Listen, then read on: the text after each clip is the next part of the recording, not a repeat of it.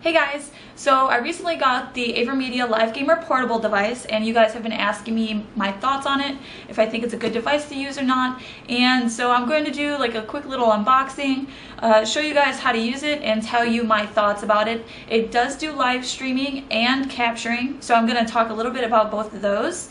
It does have a PC free mode, which I will not talk about because I do not have the SD card that is needed to do such a thing. Alright, so when you get the box in the mail, it is in really nice, hard, durable packaging, so you don't have to worry about this getting damaged in transport. When I got mine, I noticed that it said my name on the side, which I wasn't really sure why. I guess maybe I just thought they were labeling it so I know who to give it to.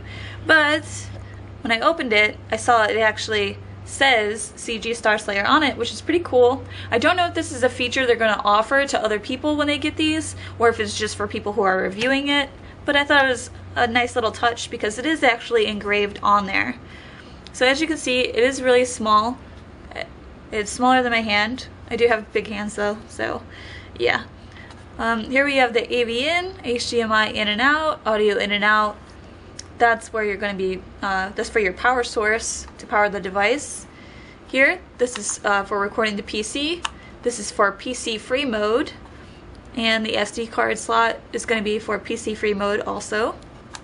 This ring actually lights up too. It lights up either blue or red to let you know if the device is on, if it's recording or not. It has different blinking signals to let you know what's going on with it. I did already open this up though. So when you open it up, you'll find an xsplit card in here. On the inside will be a code to redeem 3 months of xsplit. It actually is for some more of the premium features. And then you just pull this out, and this is where all of the goodies are going to be, all your cables and everything like that. At the very bottom of the box, it seems like it's just a little advertisement or something here, but if you shake it out, it's actually the instruction manual, which I did not find to be very useful, in all honesty. It is very confusing. They try to show you how to hook everything up with basically every single slot in this thing full, which is not always optimal. You don't always need everything plugged in, so it does get rather confusing. And then here's the cables that it comes with, of course. You know, you got the HDMI cable, you got the audio cable, you have the mini USB. You have, this one is going to be especially for the PS3. You are going to want to make sure to use this when recording for PS3. And of course, your component cables for Xbox recording. It also comes with this really cool little case, protective case. It's kind of like, what is it? I don't know what the material is, but it's nice. But the only bad thing about this is it only fits your AVerMedia device. It's not going to fit anything else in there. So all these cables and stuff, if you have a backpack, throw them in there because it's not going to fit in here. This is really nice and padded though, so it will keep it nice and protected. Alright, and so now I'm going to show you guys how to use this thing.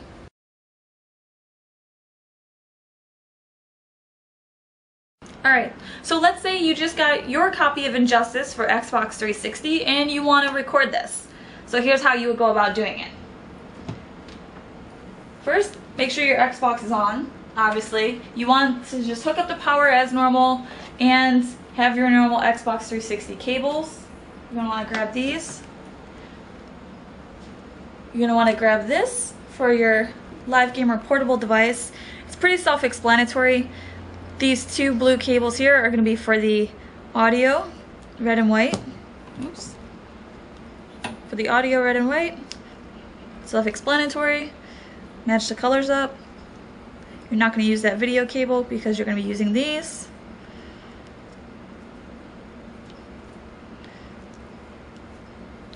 Alright.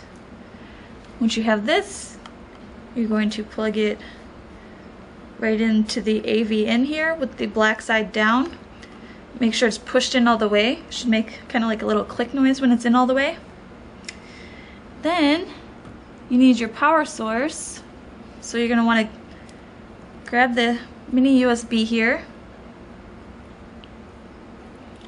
I'm going to plug that right in the side where it shows a little picture of the PC. Then you're going to want to hook it up to your PC here. That's going to power it, and you're going to see the blue light start to come on here. Okay, that's how you know it's on. And then comes the fun part. If you're someone like me and you have a PC where most of the stuff's in the back, this is going to be kind of a pain in the butt here. HDMI in. So the HDMI slot that's in the back here, it's kind of hard to get to for me. Okay. Okay. So once that is plugged into the HDMI slot, you're going to need to take, if you're like me, you have a TV hooked up to the computer, you need the other HDMI cable, and you need to hook it up into your out.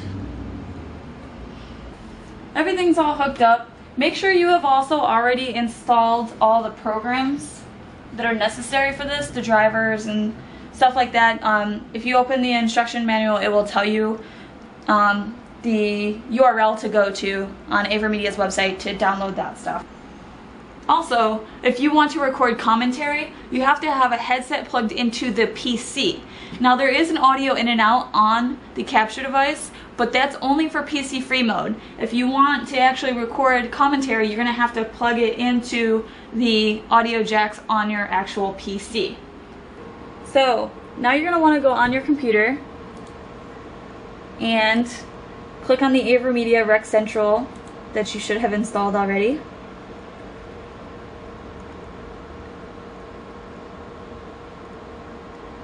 And you want to capture. So you're going to click on capture. I'm going to click on amateur just because I want to make sure all the settings are right. So you're going to want to click on game console because you're recording from an Xbox. Your video source is going to be component, and you can see it pops up here. Okay. Audio source, you're going to want to make sure it's set to component. And then your microphone is going to be checked if you actually want to do commentary and stuff like that. You have an option of choosing always on control with hotkeys, so you can just press a button and turn the recording audio on or off, and then there's push to talk option. I just leave it on always on, it's a lot easier. The video settings you don't really have to mess with, it's already preset. And the hotkeys are only if you want to make it so that you push a button to start and stop recording.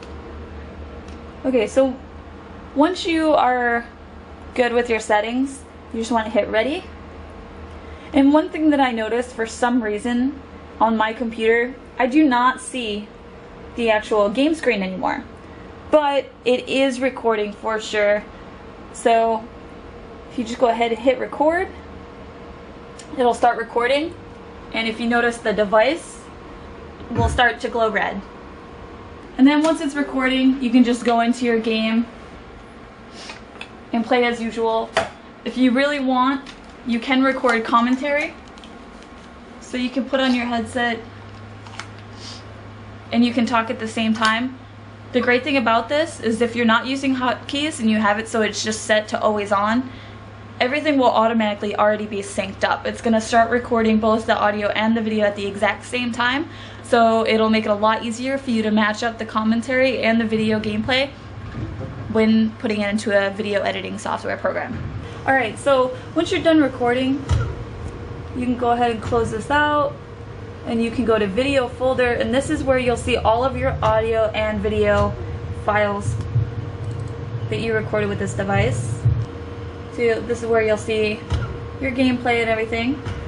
And you will have audio. Right now you just can't hear anything because of the fact that it's hooked up to my headset. But also in here, you'll find right before the video file is an audio file. It's an MP3 of all of your commentary from when you were playing.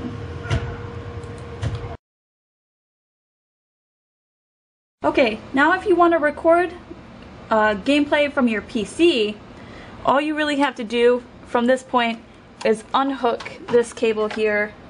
You don't need this anymore. If you want to leave it in, you can. It doesn't hurt, but you don't need it anymore.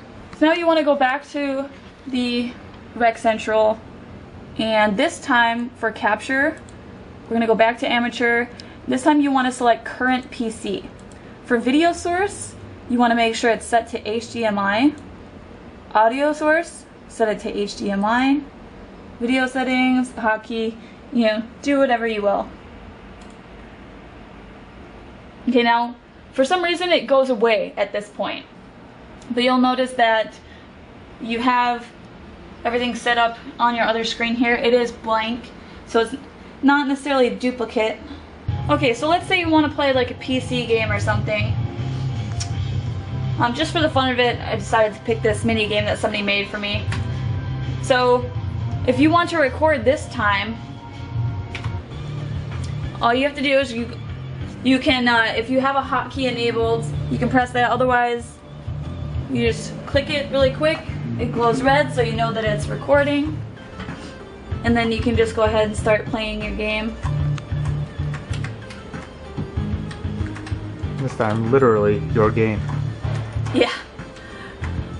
In this case, it's my game. Okay, so I'm done recording. I don't have my hotkey set up, so I'm just gonna go ahead and press that. And I can go back into Rec Central, go in my video folder, and then there's my footage of the game that I just played. And then same thing, there is commentary here, but I wasn't using my mic. Oh, weird, you can still hear me anyway. Something that I've noticed that's really weird when recording onto PC. I'm not sure if this is just my device that's acting up, maybe a compatibility issue with my computer or what, but if you look at my screen right now, it's kind of flickering, and it also is making like static popping kind of sounds. And it only does this when I actually set my audio source for AVerMedia. So it's really kind of weird.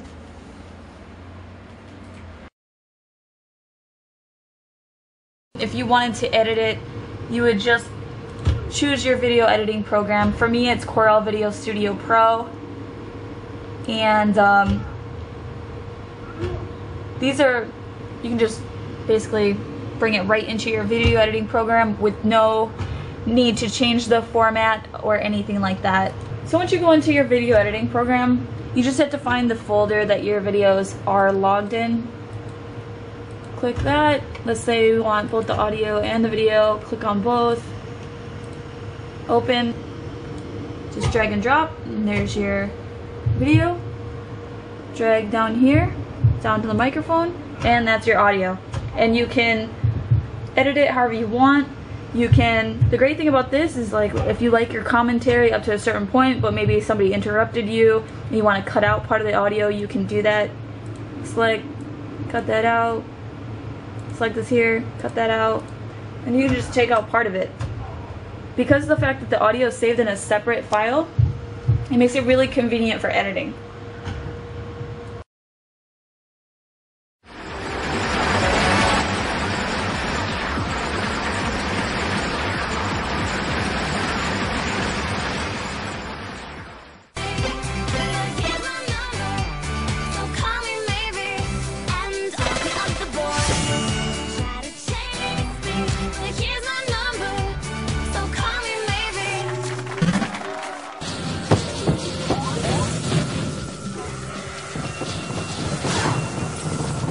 Apparently this unit needs a little bit of work.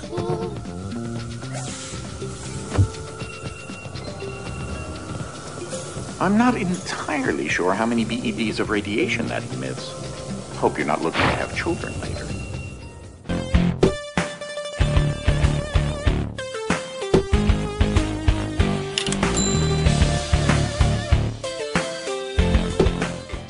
If you guys are the type that are hardcore into fighting games and you want to know, hey, is there any sort of lag or anything like that?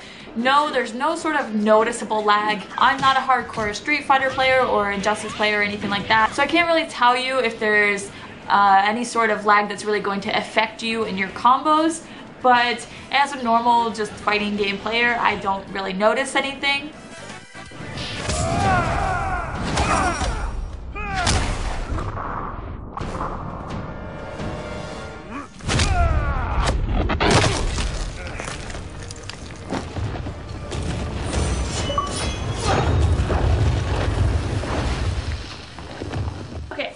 So as you can see, the capture quality of this device is really, really great. Considering it's really cheap too, it's under $200. It's a really good buy for a capture device. When it comes to streaming, I had a lot of issues with this, and I didn't have a chance to utilize the PC free mode, so I can't really talk about that. When it came to live streaming, I had a lot of issues with League of Legends. It was basically only running at 25 frames per second, and it was really super choppy. I just was not able to stream. I had to stop streaming after one game of League of Legends because it was just acting up so badly. So now it just put my League of Legends game on the other computer. Captures what it needs to do. Or captures what it needs to do. Why? Where'd it go now? Please tell me it's coming back. My League of Legends game vanished again. Oh my god, now I see it on your thing. Yeah, well, it just popped up, and it's like a quarter of it is on the bottom of my screen, and another quarter is on the other screen, and then another half is disappeared. I can't move it right now. I can't do anything because it's not even the whole picture right now. It's the top right corner on one screen and the bottom left corner on another screen. It's showing up on the stream like that. You're right. Yeah, that sucks. Like the bottom. Yeah, you can't even see the screen. And you're going to be so far behind. I can't do anything about it. No, not just you. It's super laggy. Yeah, no, there's nothing I can do about it right now.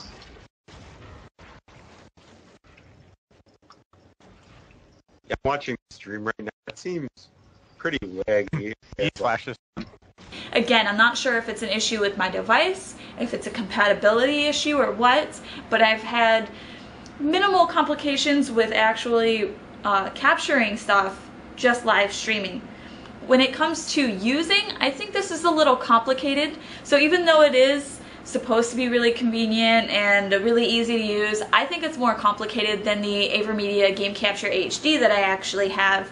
It's hooked up. It doesn't even have to be on for me to watch TV, to play my games. It doesn't affect anything being hooked up, which is really great. And when it comes to recording, I simply plug in my external hard drive and press record, and then press record again when I'm done, which is really, they tried to do the same thing with this, but you can't really just leave it hooked up. You have to basically put everything back when you're done using it, which is inconvenient for somebody like me, especially because I really need every single port that I have on my PC. When it comes to if I would recommend this, honestly, I think it depends. If you really want to stream, I would not recommend this. If you are looking for a really good high quality capture device that's not as expensive as a lot of other ones, then I would definitely recommend it for that reason. It has a really great concept, but it's just not really working for me right now. But this is also, I mean, the device just came out, so give them a little bit of time. I had a lot of issues with my AVerMedia Game Capture HD when it first came out, and they were very good at fixing everything as soon as possible, as soon as they knew about it. So, and now it's my favorite capture device. So I say give this a little bit of time, maybe check out some more reviews, and wait for them to get some of the bugs out, and then I would definitely recommend buying it.